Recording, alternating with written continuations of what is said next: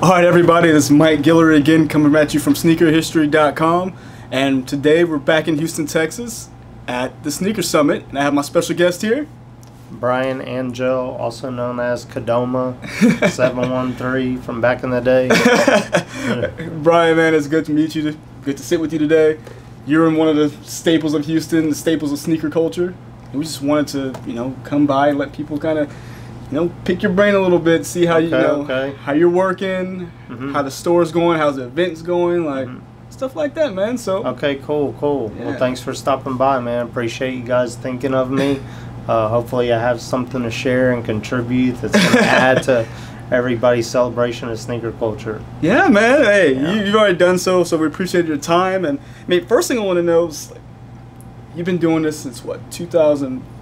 Man, I got big into sneakers again. I'll say again. It's been like a running thing throughout my life. Yeah. But this thing that I'm on now probably started in like the early 2000s. Okay. Sneaker Summit itself started in 2004, January of 2004 to be exact. That's when we've had our first community gathering in a coffee shop, kind of arcade. I don't know what they call them now, internet cafes. Oh, okay, yeah. So nice. We had a bunch of guys that were on a message board before there was really even social media. So like NikeTalk days or before that? NikeTalk days. Okay. Yeah, it was NikeTalk. So, I was into music at the time. I remember one of my friends, we were chatting, and I mentioned to him I wish I could find a pair of shoes that I had back in the day. I think they were Bo Jackson trainers. Ooh, okay. He's like, well, have you ever been on NikeTalk? And I was like, no, I haven't. So he directed me to that site. I saw it, saw the forum, saw people on there from all over the world, Australia, Japan. Oh, yeah.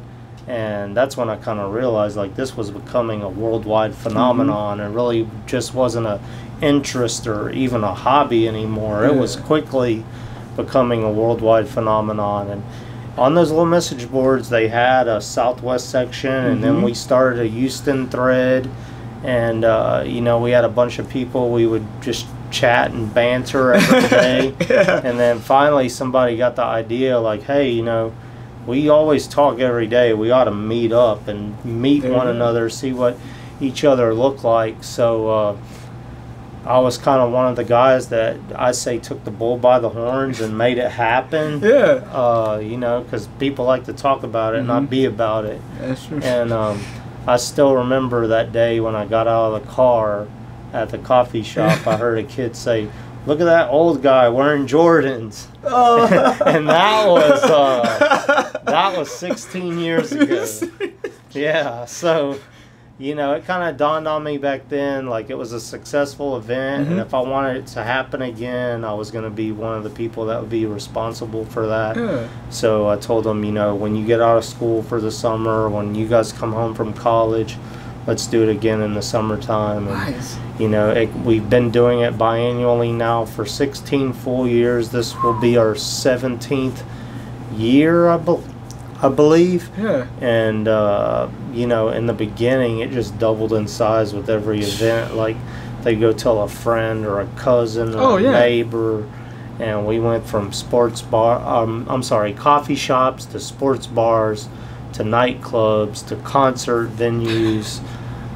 In 2011, I believe you said that's your first Sneaker Summit behind the camera there.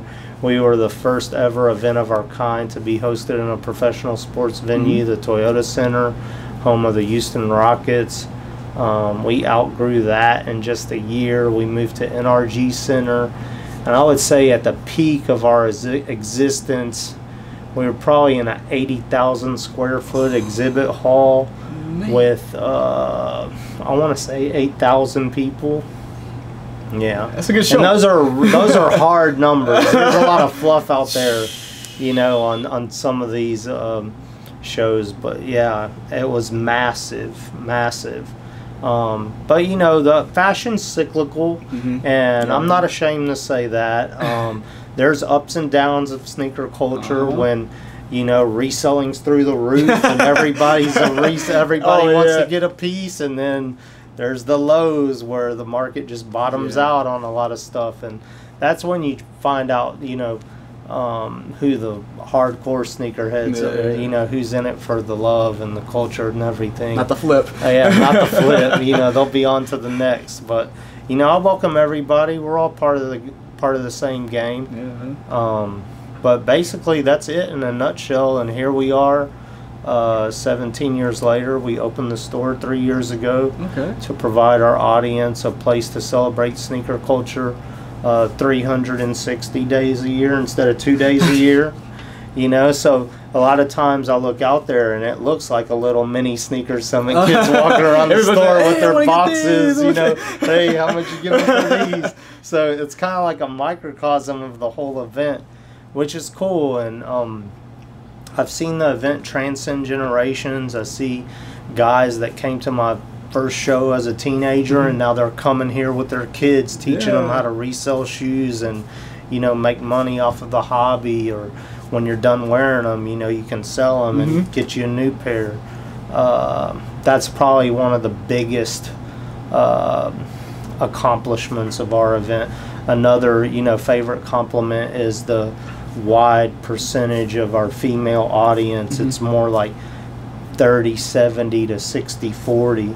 And Tasha, one of our managers here, she even started Sneak Her Summit, like a group just for females, and they do, you know, their sneaker ball, and then they have kicks and kicky mats where they like, it's like a paint and sip, but they paint sneakers? Doormats instead. Oh, nice. You know, the little doormats, sneaker themed doormats, and they have one more event in there. I don't know, but they're doing good, man. They're doing good. Like when we took that family photo of this summer's event, like it was almost 50-50 male female, and that's something I like to see. That's something I'm proud of. That's a lot, man. I mean, sneaker culture for females has been growing, at least for I mean, forever it's been growing, but now we're really seeing like a big like surge in like females are interested in the culture. And I mean, it's awesome that you have, like you say, you can split down your family photo and there's 50% women there who are part of the game, and it's awesome, man. And doing big things too, not just hanging out looking cool. They're making moves and doing their own thing. So you know, I'm very proud of that fact.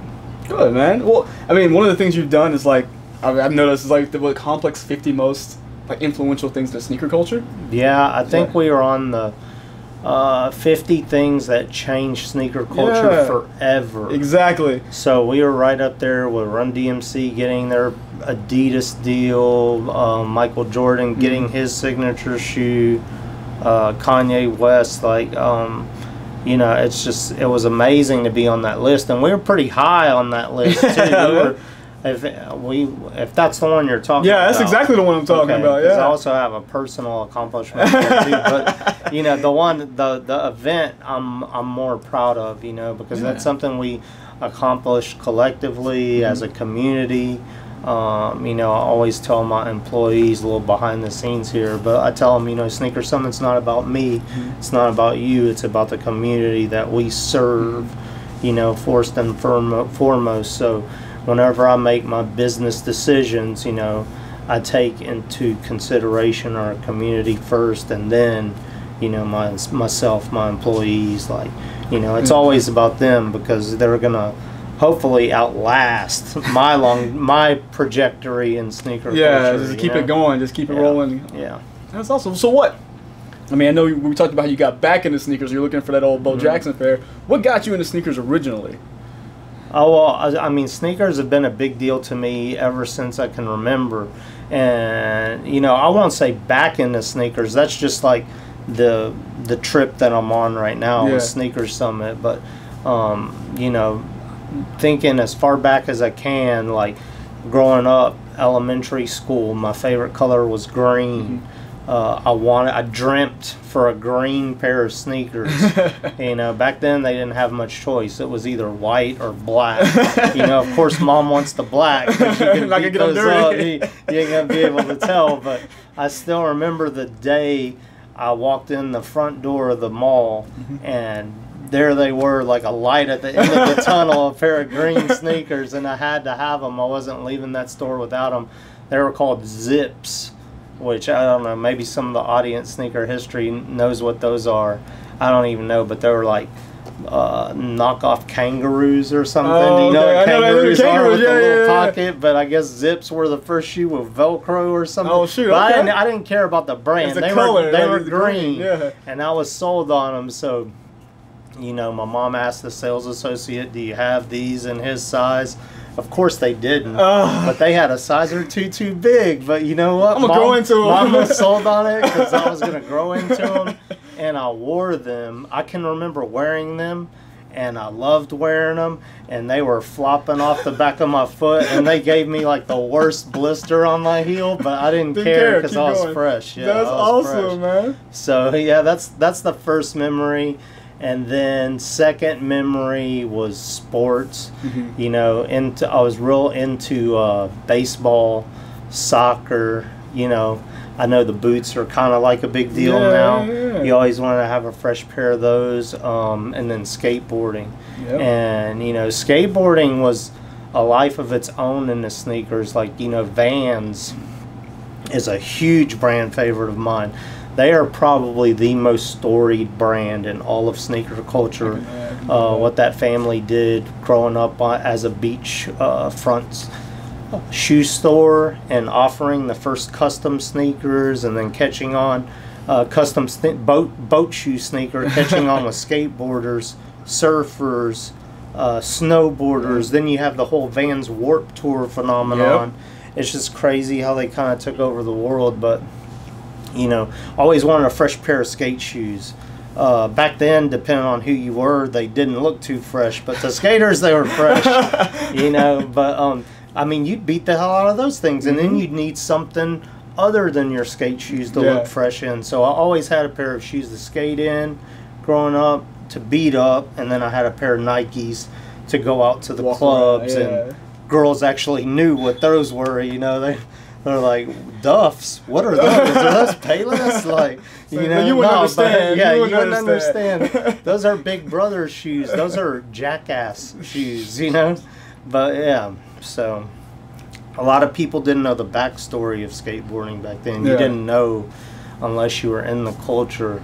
I guess I would liken it to, you know, some of these like fashionista brands we have now, like Buscemi or John Geiger. Yeah, you have to be in the culture to really know who those guys are, and it's not just like a fresh designer shoe. You know, so. You have to know exactly what they are. You have to know what you're looking for at that point. Yeah, real niche brands. Yeah. So. Shoot, were you ever one of the people who would buy the Jordan 1s on sale skateboarding, or were you like? I saw people skating in them. I was a big Bones Brigade fan. Okay. A lot of those guys skated Airwalks. I was a big Airwalk guy. Yeah. I don't know if you remember Airwalk, but they were huge, man. I had a pair of Airwalks when I was a kid, actually. They were big and bulky and had the Ollie guards.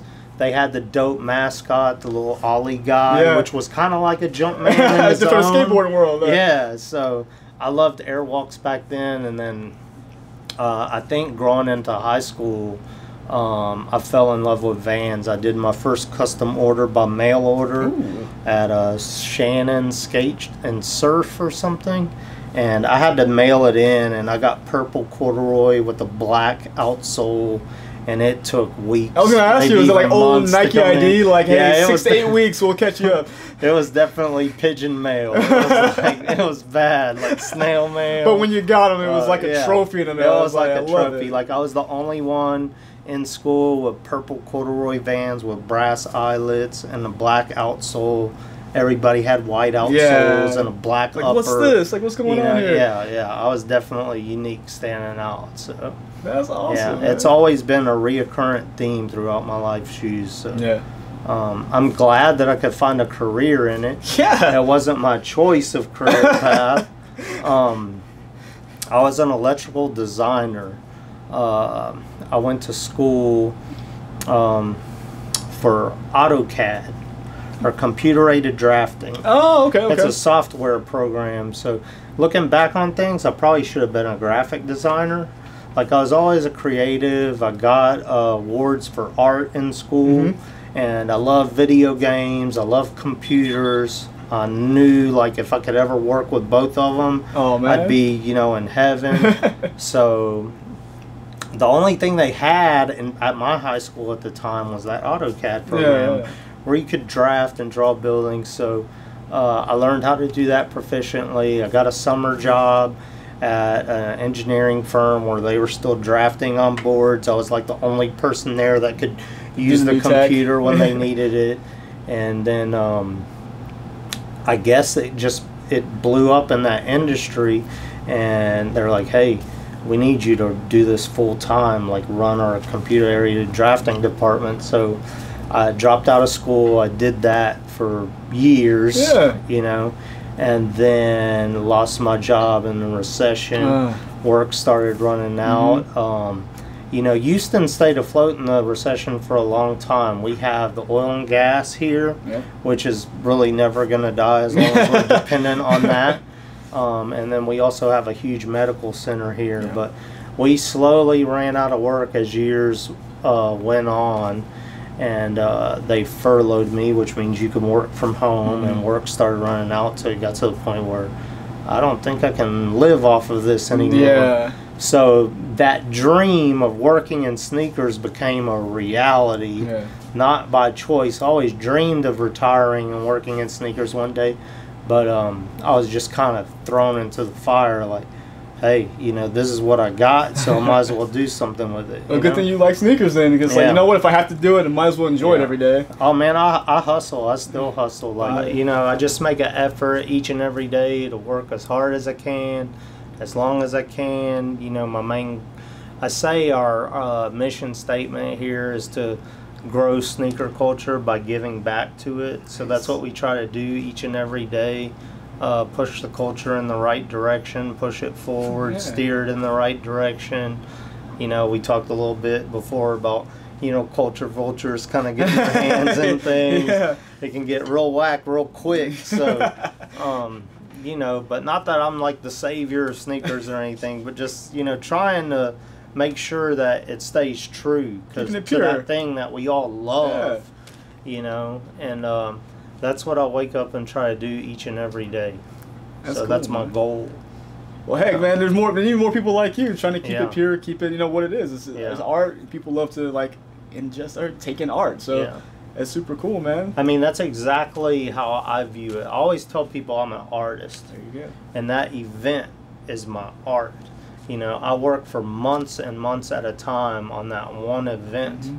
And I think that's what may set us apart from other events or shows. And then when it happens, it's that art piece, it's that display or that opening, and it's over in an instant. Like, to me, you know, because I work tirelessly for months, and then in 5 hours it's just like it's gone now? Like, what happened? And then after the event we all go out to dinner as a team, and we'll be like, did that really just happen? Like, did Slim Thug just get on stage and perform, or did Chase B just show up? Like, and you know, Travis had his soda machine there. Like, what was going on? Like, he unveiled his soda machine at the Sneaker Summit. Man, it's just crazy stories for years. You know, and I love each event individually. Like, they're my children. They each have their own personality. Like, you know, Bobbito was there, Clark Kent was there, or, you know, we have different people come to each one, and some people come to everyone. I remember the first celebrity that came to our event, Rayford Austin, Skip to My Lou, playground legend. That's when he was with the Rockets still, right? He came to our event when he was with the Rockets, and we were in a sports bar. So he just pulled up on us, you know. And then I think Bun B was a close second. We've been friends for 10 years now. That's awesome. You know, just because we love sneakers. And that's what makes Sneaker Summit such a special place, is like a kid with a closet full of sneakers can come there and be on the same level as somebody like Bun, a Grammy-nominated artist, and they're just sitting there kicking it, talking about sneakers. On the common ground. Yeah. Man, that's so cool. I know, I'm sure, you know, our resident sneaker king, PJ Tucker, I'm sure he's creeping around these streets. He comes through the store all the time. He's trying to get me to come off a few of the Kobe's that I have. in my collection. Yeah. You know, I have the 81 point Kobe's. The original? The original, only 81 pairs in Kobe size. He really wants to wear those in a game. And then I got like one of 4 that they released at the Conversation for Kobe. The debut of the Zoom Kobe 1. So. Oh, wow. Yeah, it's like one of 4. And there may be one more in my collection that's pretty rare. But yeah, he really wants the ball in those shoes. I saw him whip out the Cheetah Yeezys though. Yeah, I saw that crazy, yesterday. I was like, weird. It was like 4 pairs of those in the world. Yeah, like I don't know if I've ever seen those in my life. If I have, like, it just went in and out. But you know. Shoot. Well, I mean, you work with sneakers all the time. Clearly, you have some super rare items, some gems out there. Is there anything you haven't got your hands on? Some grails you're still looking for? Well, let me tell you this. I'm gonna be honest here. I would no longer consider myself a collector. Okay. I was a collector that became a hoarder. And you know, when Sneaker Summit first started, I was a serious collector. Yeah. Like, you know, people would tell me, "You're serious business, man." Like, I was serious about my shit. But then Sneaker Summit took off. Like I told you, it was doubling in size. It was booming. And, you know, that collection instantly became me hoarding stuff. Because I would work my day job, and then at night I'd go home and work on Sneaker Summit. But I never wanted to miss out on a pair. Back then, it was like Pokemon. You could almost catch them all. You know, you had like the Air Forces the first Saturday every month. You had the Jordans. You really only had the home and away. Yeah. And then maybe an all-star color mixed in there. Yeah, it wasn't 50 of them every weekend. Yeah, like, I can't catch all of them. Exactly. So I was amassing shoes, but I wasn't having the time to give them attention or care or any more. And it got to the point where I had sneakers in every room of my house. Every room. It's like trying to walk around. The dining room, the kitchen, the bedroom, the closet. Like, it was bad. It was bad. There's a few people that, you know, saw how I used to live, and I had a problem. I mean, I really had a problem. A lot of people say they have a problem. No, dude, you're organized. Like, you could move that shit without a team of people if you had to. There was no, like, I needed a what do you call that? I don't know. I needed help. Like, seriously. Intervention, like yes, please. I needed an intervention. Like, Brian, this has gone on long enough. Like, we're gonna help you quit. So it all came together when I thought, you know, of the idea to open the storefront. Okay. So basically, we opened the storefront with my collection. Oh, wow. You know, on one wall, and then now we have people. We have like thousands of consigners in here now. Wow, good deal.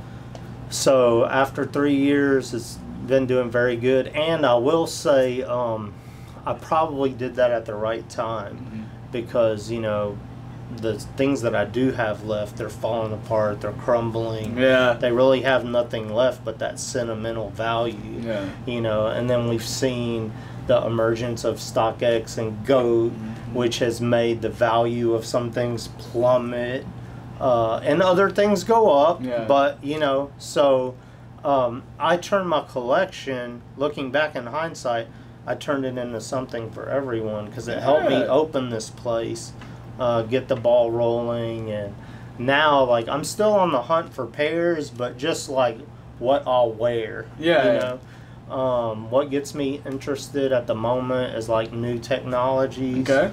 Really enjoyed that Boost run. Yeah. Had to try, you know, Nike Epic React and see how they worked.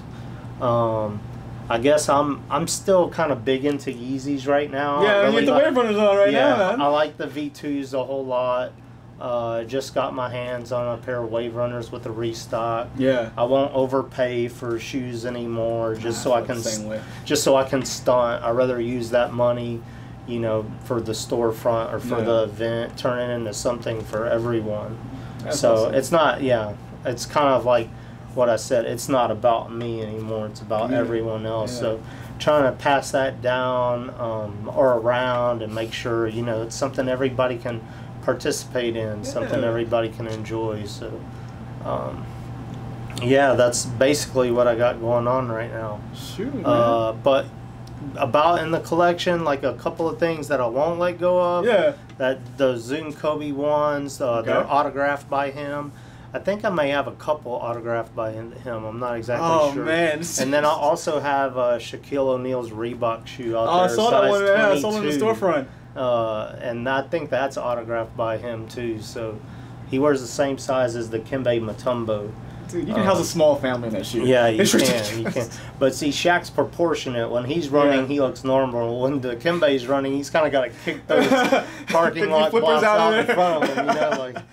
Yeah, so I don't know. Those are a couple of things that have been hard for me to let go of. The Kanye West Bapesta. I was going to ask you about that. When the first time I ever saw one in person was today. That was really hard for me to let go of. I let my personal pair go to Travis Scott. So when he came to visit the shop for the first time, it was the night of, I think, the Yeezus concert.